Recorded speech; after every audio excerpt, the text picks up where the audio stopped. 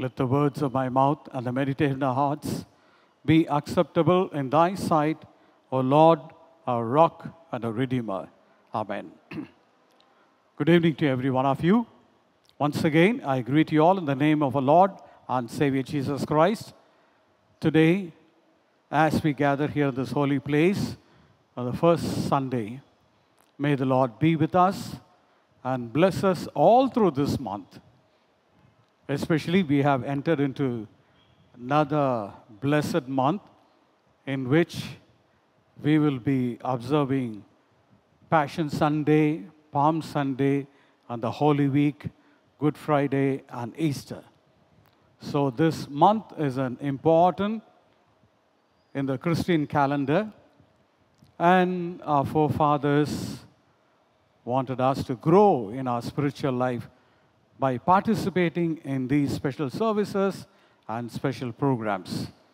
May the Lord be with us and bless all the activities of this month, whether it's be personal or our family or related to our church. Today we have a beautiful passage, Mark chapter 7, verse 24 to 30. The same passage or the same event is given in Matthew chapter 15, verses 21 to 31, where we see a Gentile woman, that is, a non-Jewish woman, approach Jesus Christ and received a miracle from him. And it was not easy for her. There were many hurdles. Many hurdles. It's not that she simply approached him, Jesus immediately healed her. There were many things that happened before her approach and her receiving the miracle from Jesus Christ. Now, I would like to see this even in a particular perspective. That is, how should our faith be? Now, this woman manifests her faith in different dimensions. Now, as we see these different dimensions, we also learn from her on how to manifest our faith in Jesus Christ. So, as we go through the whole passage, have this in mind. What do I learn in order to manifest my faith in Jesus Christ? To say a few words about the background of this event is this. This is the only time Jesus went out of the Jewish territory. We all know that he came as the Savior of the whole world, and yet he lived within the Jewish territory. He was born in Bethlehem, and he went to Egypt and came out when he was a little baby. But he did all his ministries in and around Jerusalem, and most of his time was spent in Capernaum, the northern part of the Jewish territory. So Jesus always traveled within the Jewish territory. This is the only event that clearly tells us that Jesus went outside the Jewish territory and performed a miracle to a non-Jewish person. Of course, he performed miracles to the people who are not Jews. For example, the centurion's son and daughter, or son and a servant. So we know that Jesus was not biased. After all, he is the Savior of the whole world. But this is the only event in which we see Jesus Christ going outside the Jewish territory and performing a miracle. Now, if you look at the events that took place before he goes out of the Jewish territory, we come to know something terrible happened. That was, John the Baptist was beheaded. And that news comes to Jesus Christ. And the disciples hear it. Probably when they heard the death of the forerunner, a person or a prophet who prepared the way for Jesus Christ got killed, probably Jesus was upset. Because he was a close relative. We all know that. John the Baptist was a close relative of Jesus Christ. So the death of John the Baptist really upset him. And the disciples, probably they were gripped in fear. So in order to take a rest, in order to take the disciples away from the scene, Jesus takes them to the territory outside Jewish territory. Tyre and Sidon, or in the northern side of the Jewish territory. And they were Gentile nations, and non-Jewish people lived there. And especially when we combine the description of the woman in St. Mark and St. Matthew, we come to know that she was a Canaanite woman. It's more like saying she was a Philistine. A Canaanite woman, the people who lived before Israelites entered into Canaan. So we can say they were the local people or the native people of that region. And Mark says she was a Greek-speaking woman. Her language was different. She was not speaking Hebrew or Aramaic, the language of the Israelites. She was speaking Greek. Probably she was from Greece. Then Mark also says she was a Syro-Phoenician woman. So St. Mark was very clear about the race in which she belonged. And then, of course, Mark clearly says that she was a Gentile, a non-Jewish, Greek-speaking, and the race is Syrophoenicia. Now, this woman heard about Jesus Christ and approaches him. And she shouted at Jesus Christ, "Lord, Son of David, have mercy on me." She shouted at him and asked him and pleaded with him to heal her daughter. Now, this word comes out in Matthew chapter 15, where we read, she called out to Jesus as the Son of David. Now, the first step that we see here is that our faith develops when we hold on to the truth and confess our truth. We call it confessional faith. Confessional faith. There are two dimensions of faith. One is confessional, another one relational. What do I mean by that? Confessional means there will be certain statements, you say it and you believe in it. For example, we have the Nicene Creed and Apostles' Creed. We say it, I believe in one God, okay, Father Almighty, and so many things. So certain things we believe about God the Father, God the Son Jesus Christ, about the Holy Spirit, and about the believing community. So we have statements, and we confess it, and say we believe in it. So this is confessional statement. You believe in certain statements. Religious statements, doctrinal statements. At the same time, there is another dimension for faith, that is relational. And confessional faith is more prevalent in the Greek community, whereas relational faith is more we find in the Jewish community. What do we mean by relational faith? The Old Testament, one person relates to the other person by way of trusting the other person, holding on to the other person, relating to another person. Let me give you an example. In Tamil congregation, I used to give this example. We have the word in Tamil for faith.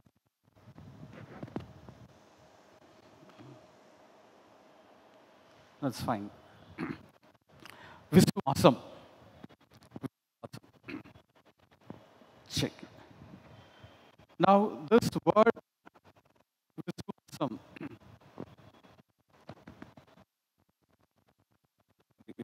let me check this. Check. Okay. Now, this word Viswasam is also used for one particular animal. Do you know that? Yeah, dog. Akka correctly said it. We always use the word Viswasam with relation to dogs. Viswasamana nai. That doesn't mean the dog is making a confessional statement. I believe in my master. He feeds me every day. It doesn't confess its faith. It always relates to the master. It knows for sure the master will take care of it, protect it, and feed it. Now, the dog's faithfulness is showed in its action. In its action. In the same way, when we trust God, when we relate to God, we have to show that in our action. In our action. Let me give an example. Once a very fat, obese missionary went to Kerala, it seems. He was invited to speak in different places. And they took him to a village. And after going in a car for a certain distance, they had to get down and walk down towards the village. As they were going towards the village, there was a stream. And water was flowing in it. And there was a wooden plank. Now everybody was walking on the wooden plank and going to the other side. But this fat missionary, when he came near the plank, the wooden plank, he was hesitant. And he said, I don't know whether this wooden plank will hold my weight. And the people said, no, it's very strong. It has been there for many, many years. And the fat missionary said, that's why I'm a little worried about. It has been here for many years, you say, and it will become very old. Then the people said, no, don't worry. We will prove it.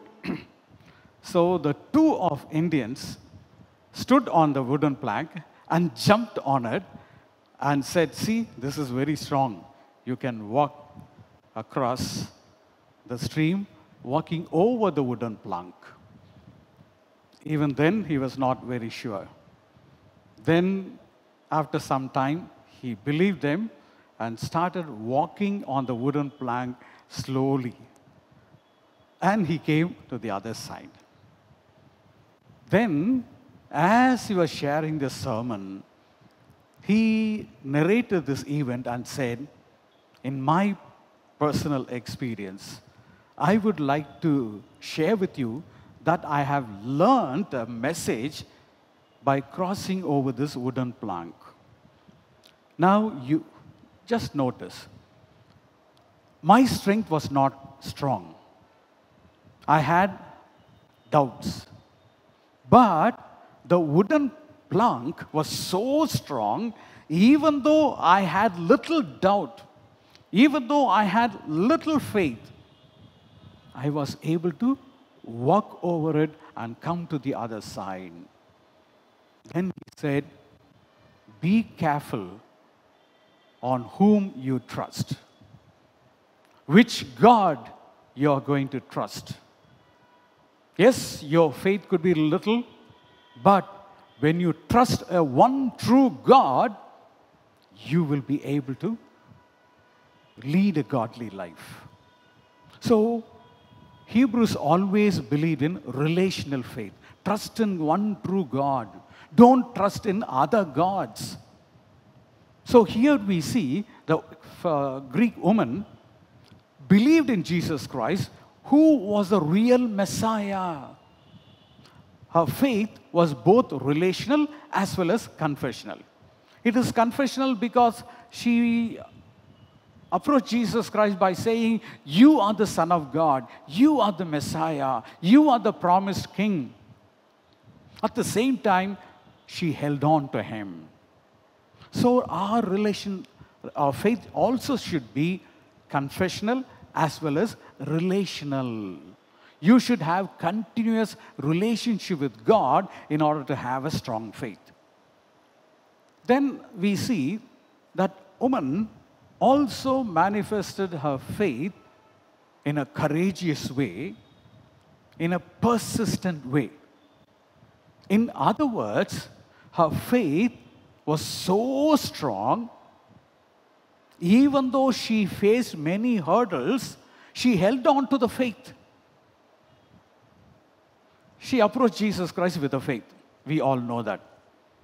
Even though she was not a Jewish woman, even though she did not worship Yahweh, even though she belonged to another religious community, another race, she approached Jesus Christ.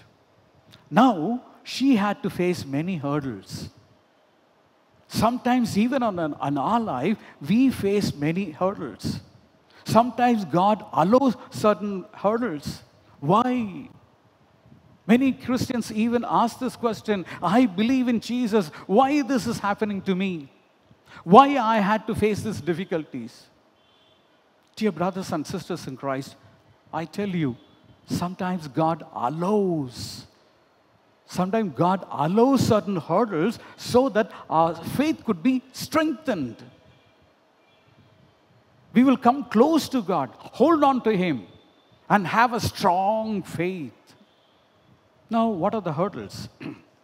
If you look at the events, it's really sad that she had to face all these hurdles. The first hurdle is that when she approached Jesus Christ, Jesus did not say anything. Now I am comparing what we have in Matthew's as well as in Mark.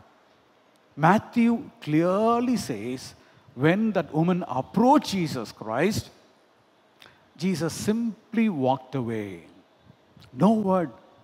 Jesus was silent. Even many times when we pray, we don't get immediate answer. And why? Many times we wonder why God is keeping silence. Why He is not answering my prayers. Yes, sometimes God is silent. He is testing us. He is testing us. And Jesus was silently walking away. But she had a strong faith. She was not discouraged. She started walking behind Jesus Christ. She started following Jesus Christ and the disciples. And she continually pleaded with Him, "Oh, Son of David, help me, heal my daughter. She is possessed by an evil spirit." She continued to walk behind Jesus Christ. Now what happens? Matthew says that the disciples asked Jesus Christ, "Ask her, tell her something. Ask her to go off." When I read this, I first thought Jesus was keeping silent, so the disciples were recommending her case to Jesus Christ. But that is not right. Because after that, many things happen. A conversation takes place. There we see the disciples were not in favor of the woman. They were simply asking Jesus Christ to send her away. Tell her you won't do the miracle to her. Tell her that you came only for the Jewish community. And Jesus knew what they were thinking. So Jesus stopped and looked at her. Immediately, she came to the front. She was following them. Now she comes to the front and kneels before Jesus. Now Jesus cannot proceed. He cannot simply walk because she is there in front. And she knelt before Jesus. And Jesus said, I came for the Jewish community. Let the children be fed first, for it is not right to take the children's bread and throw it to the dogs. So Jesus puts a stumbling block. Jesus was testing her. He was not only simply testing her, he wanted to teach a lesson to the disciples. These disciples were Jews. They were also thinking that God is only for them. The Savior of the world is only for them. So Jesus was simply reflecting the thoughts of the disciples. That was not Jesus' own words or own understanding, because he came to save the whole world. He came to save that Canaanite woman too. So he simply said what the disciples had thought. Now, let's see what she says. She said, "Yes, Lord, yet even the dogs under the table eat the children's crumb." Or Matthew says, the little puppies. In Matthew, he uses the word puppies. Even the puppies will eat the little bit of crumbs that fall out of the table. And she humbled herself. Her faith was very strong, a persistent faith. Then we see her faith manifesting in her humility. She humbled herself before Jesus Christ. When Jesus reflected the thoughts of the Jewish community or the disciples, comparing her with a dog, she accepted it. "Yes, Lord, I'm like a little dog. I'm like a little puppy. Yes, sometimes bits and pieces fall out of the table, from the children's table, and the puppies will eat them. In the same way, why don't you help me? Why don't you give me this little miracle so that my daughter would be saved?" Dear brothers and sisters in Christ, look at her faith. She had a confessional faith and a relational faith. Secondly, we see her faith, a courageous one, a strong one, a persistent one. Then we see her faith with humility. When you humble yourself in the presence of God, God will lift you high. Whenever we humble ourselves, we know God is there to lift us high. And that's what we see in the life of the Canaanite woman. Of course, she had manifested her motherly love. Definitely. That's why Jesus appreciated her and healed her daughters and released her from the evil spirit, and she became well. Dear brothers and sisters in Christ, let's have this strong faith in us too, so that we can also receive God's blessing. We can also experience God's wonder-working power in our personal life. Just keep a moment of silence.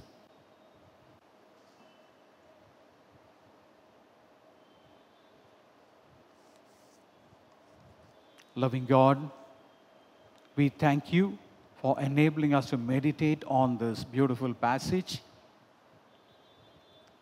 Yes, Lord, help us to manifest the strong faith of the Canaanite woman. She believed that you are the Messiah. Help us to have this confessional faith and hold on to what we believe. Lord, help us to have this relational faith. Help us to relate to you always, trust you every day for everything. Oh Lord, help us to have this persistent faith. Not just ask once and leave the matter. Lord, help us to ask you continuously till we get an answer, yes or no, from you, O Lord. Lord, when we ask according to your will, we know that we will get it. So that help us to pray continuously. Help us to believe in you and pray. Help us also to humble ourselves, O Lord.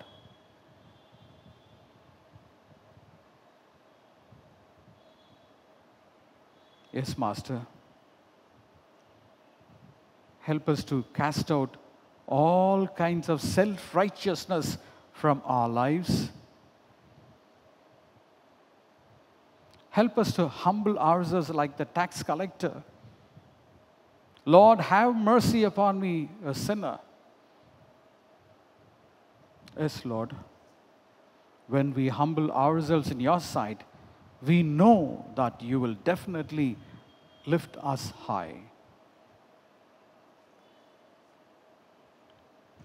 Yes, Lord, we all are called to believe in you and have faith in you. Help us to have this kind of wonderful faith so that we could have a blessed life from your loving hands. In Jesus' name we pray. Amen.